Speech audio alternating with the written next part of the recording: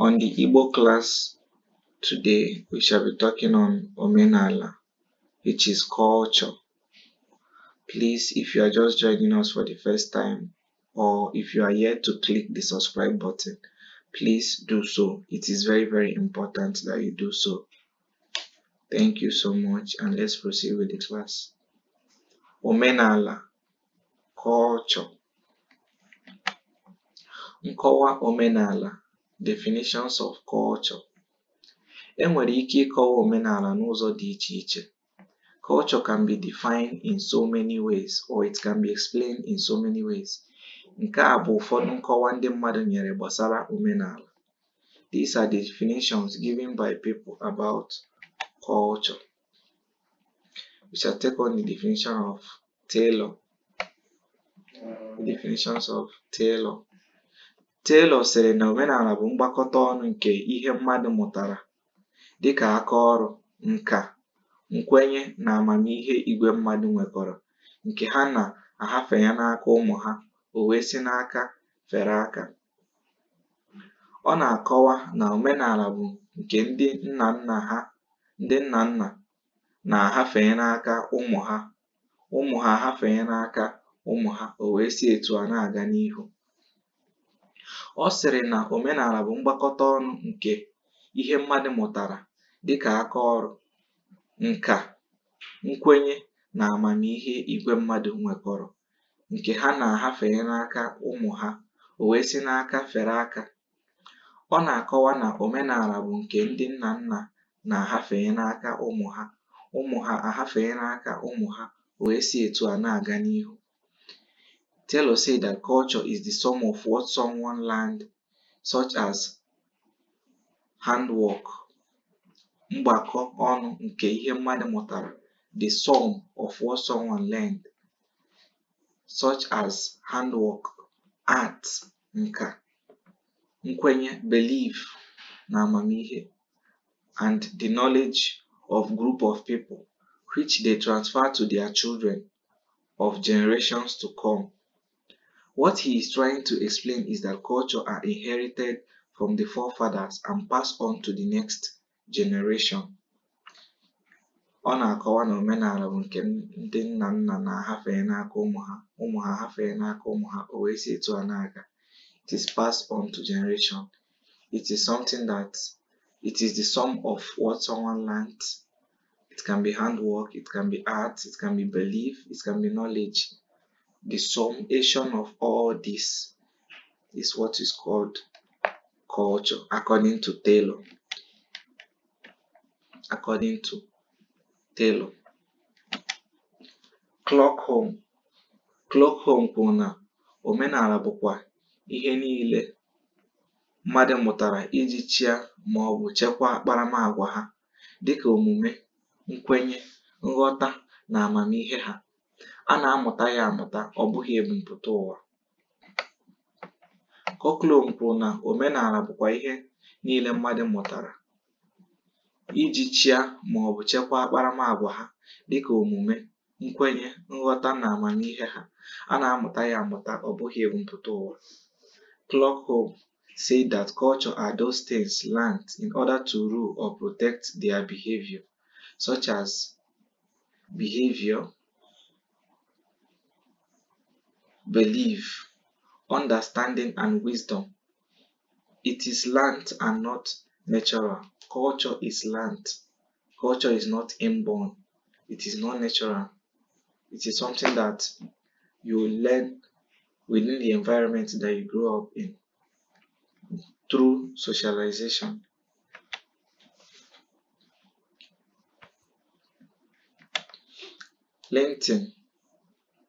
Lentin kwuru na omenaala bụ etu ndị si eme ihe ha, etu ha si akpa agwa, nkwenye ha, njirimara ha, nke ha nabatara ma na-ahafe ha site na ọgbọ. Lentin kwuru na omenaala bụ etu ndị si eme ihe ha, etu ha si akpa agwa, nkwenye ha, njirimara ha, nke ha nabatara ma na-ahafe ha site na ọgbọ. Linton said that culture is the people's way of life their characterization, that's their behaviors, their beliefs, their features, which is generally accepted and passed on ages to ages. This is Lentin's definition of custom or culture.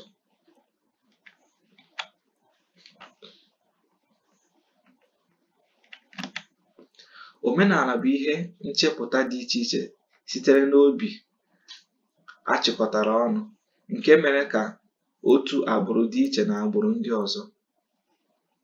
Omenala bụ ihe nchepụta dị iche iche sitere n'obi achịkọtara ọnụ, nke mere ka otu agbụrụ dị iche na agbụrụ ndị ọzọ. Ihe nke a pụtara bụ na omenala bụ mmadụ chọpụtara ma hiwe ya iji mee ka ndụ na-aga nke ọma na iji wepụ nghọtahie na ọgbaghara dị iche iche nwere ike ịpụta n'etiti mmadụ na ibe ya. Ihe nke a pụtara bụ na omenala bụ mmadụ chọpụtara ma hiwe ya iji mee ka ndụ na-aga nke ọma na iji wepụ nghọtahie na ọgbaghara dị iche iche nwere ike ịpụta n'etiti mmadụ na ibe ya. Culture are people's thought from their heart, which is arranged together. It brings differences between one tribe and another. What this means is that culture is discovered by someone for the better living and to avoid misunderstanding amongst people. This culture it's a thought from their hearts which they arrange together for a smooth and better living and healthy environment. That is simply what this culture is all about. People's way of life, people's belief, the way people should behave, the do's and the don'ts, and the likes and the dislikes of the community. That is what culture is. Njirimara si na omenala bụ etu ndị si eme ihe. Njirimara said that culture is people's way of doing things. The way people do things is culture, according to him. Njirimara omenala, that's features of culture. A na-amụta omenala amụta, ọ bụghị ebimpụta ụwa. Culture is learnt and not inborn. Culture is learnt and not inborn. A na-amụta omenala amụta, ọ bụghị ebimpụta ụwa. A na-ahafenye omenala site n'aka otu ọgbọ gaa na ọgbọ ọzọ. It is passed on from generation to generation, from ages to ages. Otu ọgbọ, one age to another. Omenala nke agbụrụ niile abụghị otu. Omenala nke agbụrụ niile abụghị otu. The culture of all tribes are not the same. There are cultural differences. It cannot be the same. Naanị mmadụ nwere omenala. Ihe ndị ọzọ Chineke kere enweghị omenala. Only humans have culture. Other living things created by God do not have culture. Omenala otu agbụrụ na-ebite ihe na nke agbụrụ ọzọ. Culture of one tribe might be similar to that of another. There might be a little similarities, just like when we treated the origin of the Igbo. We say that the Igbo are said to originate from the Jewish ancestors that lost their way on their way to the promised land. The reason some authors who believed this story says that the reason why they believe is because the Jewish tradition, the Jewish culture is somehow similar to that of the Igbo's culture. So that is what this is trying to let us know, that the culture of one tribe can be similar to that of another. Omenala na-eto eto na-agbanwe agbanwe. Culture grows and changes. The culture in the olden days is not the same now. There are some changes. The mode of dressing before is not the same now. Before we used to tie animal skin. From there we started making clothing material from trees. Then now start making fabric. So it changes. Omenala na-anwụ anwụ. Culture dies. When a particular culture is left, it dies. When this culture is not something that they do steady, when they decide to leave it, it fades away. Uru dị na omenala, importance of Igbo culture. Ụdị ọzụzụ a na-enye ụmụaka n'oge gboo bụ nke na-abara ha nnukwu uru n'ọdịnihu ha.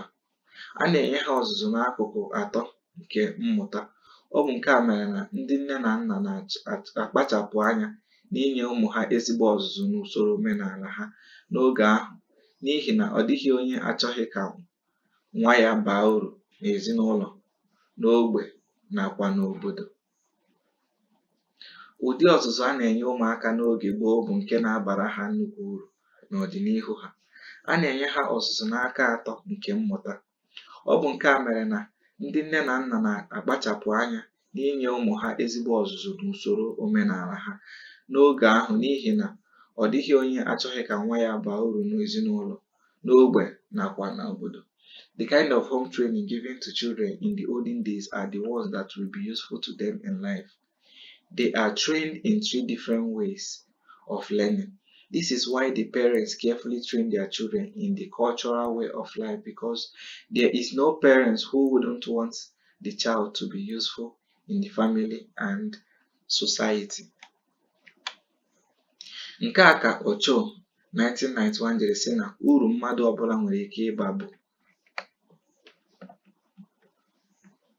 bụ nke gbadoro ụkwụ n'ụdị ọzụzụ e nyere ya nakwa etu onye ahụ siri mụtadebe usoro obibi ndụ, nkwenye na omenala ha, nke na-ezipụtakwa agwa agbụrụ ahụ nabatara maka ezi mmekọrịta mmadụ na ibe ya.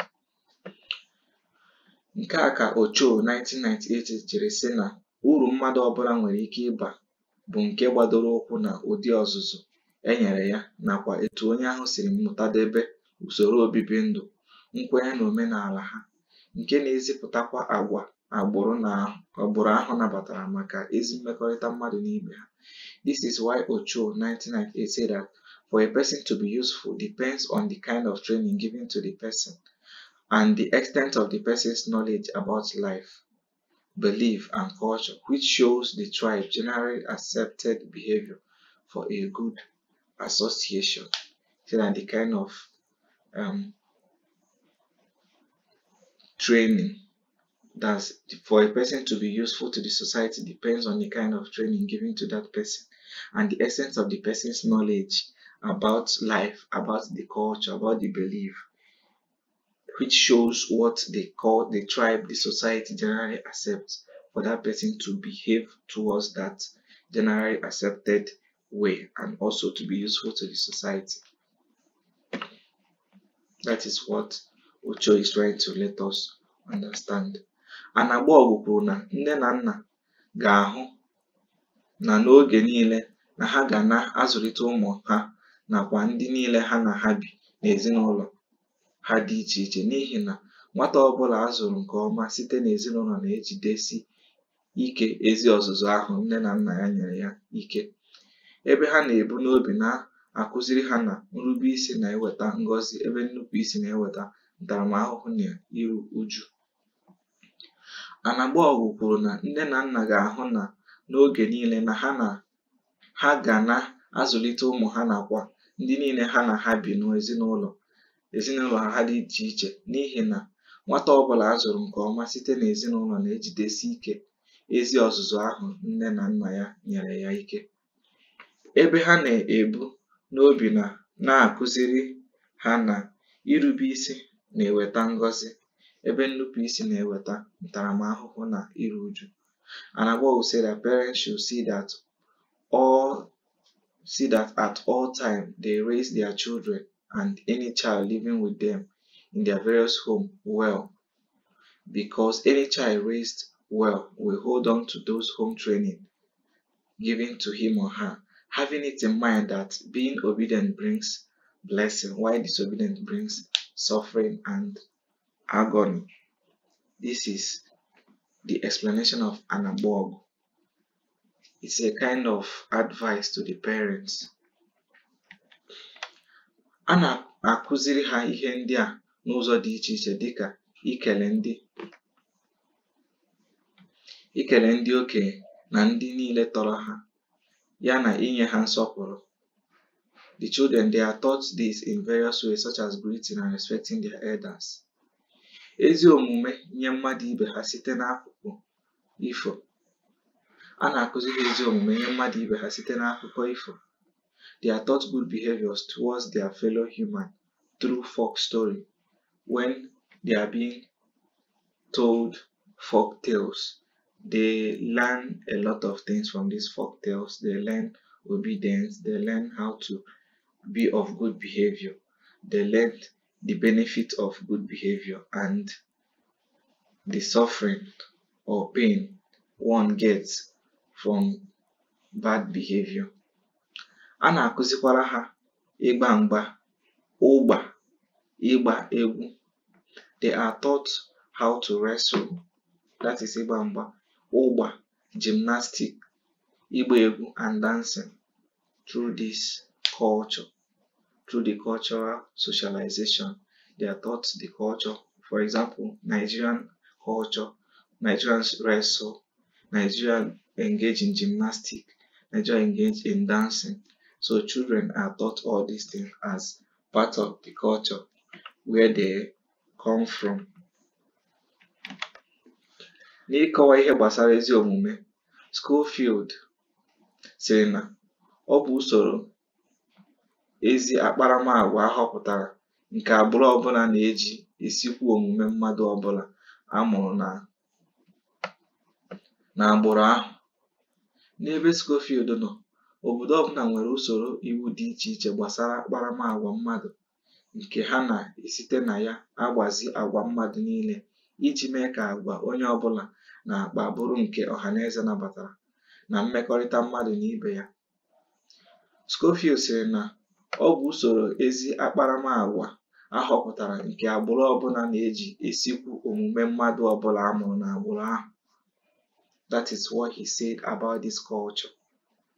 N'ebe Schofield nọ, obodo ọbụla nwere usoro iwu dị iche iche gbasara akparamagwa mmadụ nke ha na-esite na ya agbazi agwa mmadụ niile iji mee ka agwa onye ọbụla na-akpa bụrụ nke ọhaneze nabatara na mmekọrịta mmadụ na ibe ya.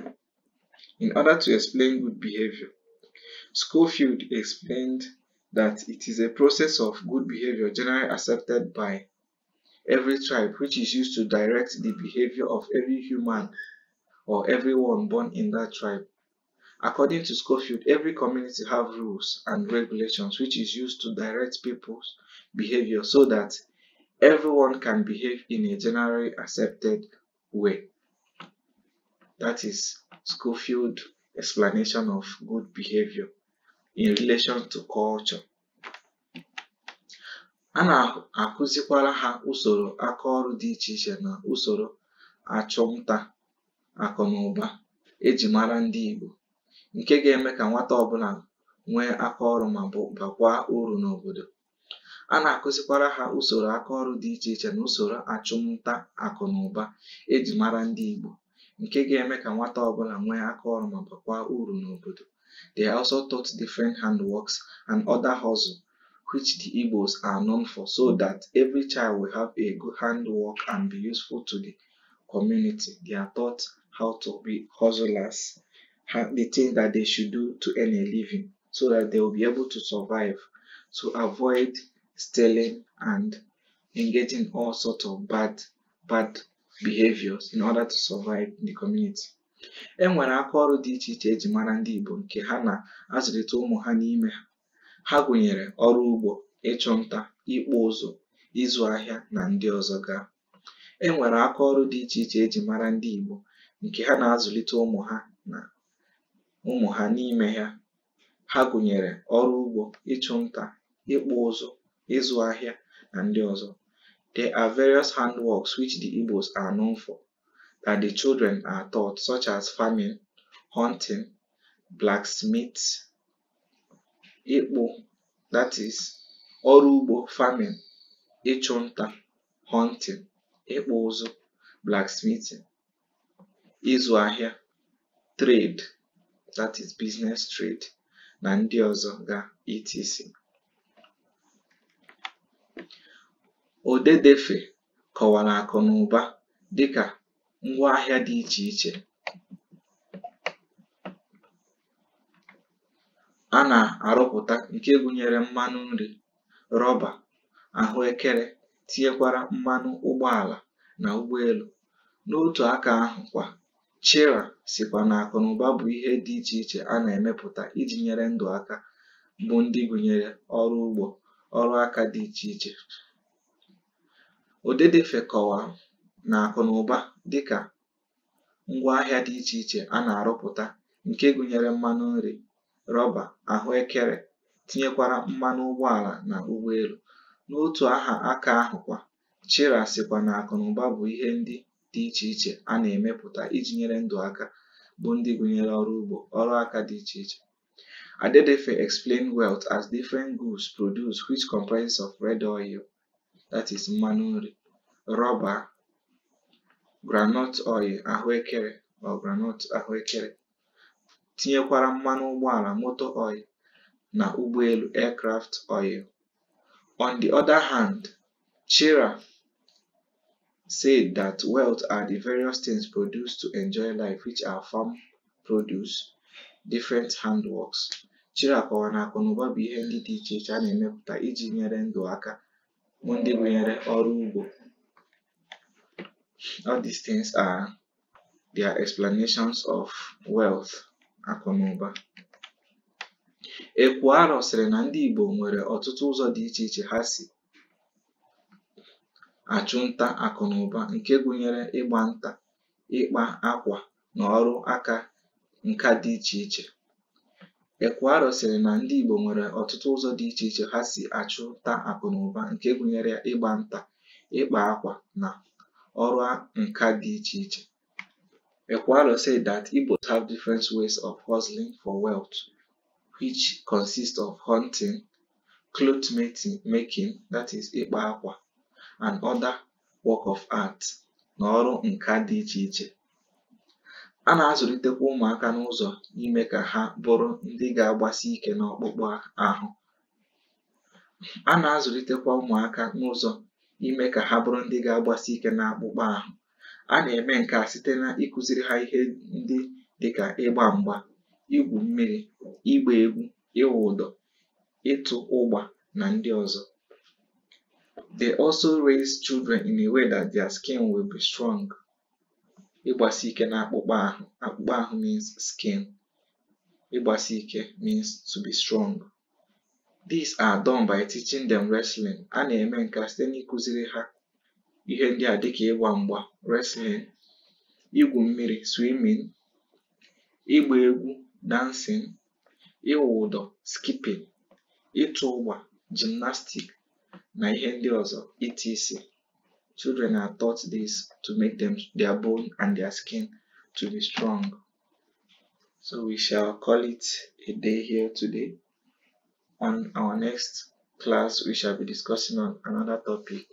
Please, I beg of you, if you have not subscribed to this channel, please click the subscribe button and subscribe to this channel. Please, it is very, very important that you do so. If you have any question, drop your question on the comment section, or you can follow our page on Facebook at Igbo